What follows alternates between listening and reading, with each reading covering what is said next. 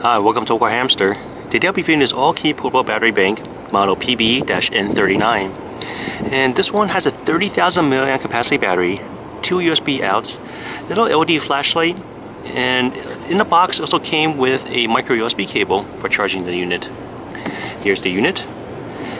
We have a power button right here. The power button, the little white part, that's also an LED status indicator. When I press it, it tells me how much charge is left.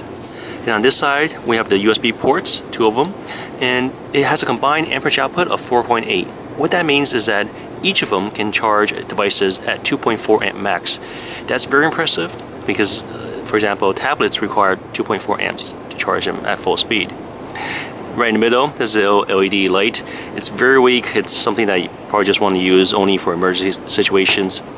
And there are 2 ways to charge the device: the micro USB input or the lightning connector. And what's important about these charging connectors is that both of these allow 5 volt 2 amp input. A lot of the other battery banks, especially the older ones, it's only 5 volt 1 amp. With 5 volt 2 amps, you essentially charge it faster, and that's needed because this is a 30,000 mAh capacity battery.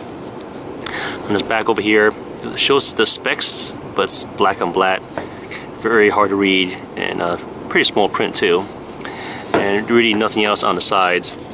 The device works great with my Samsung Galaxy S7, it works great with my tablets, I have no issues. Now, compared to the other 30,000 mAh capacity AUKEY I reviewed recently, this one does not support quick charge. So at most, it will charge devices at 2.4 amps max, which is not bad, essentially just like using a wall power adapter. This unit is also priced lower than the other model. It currently sells for about $45 on Amazon. So overall, I do like this unit and I would recommend it. Well, thanks for watching this review. If you guys have any questions, comments, suggestions, feel free to contact me. Thanks for watching AwkwardHamster. Bye.